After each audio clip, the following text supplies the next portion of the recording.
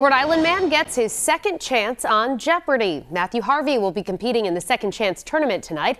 While answering trivia questions and competing on a game show may be difficult, Harvey tells 12 News for him the hard part is happening now. I'm going to sit around with my friends and family. We're going to watch it.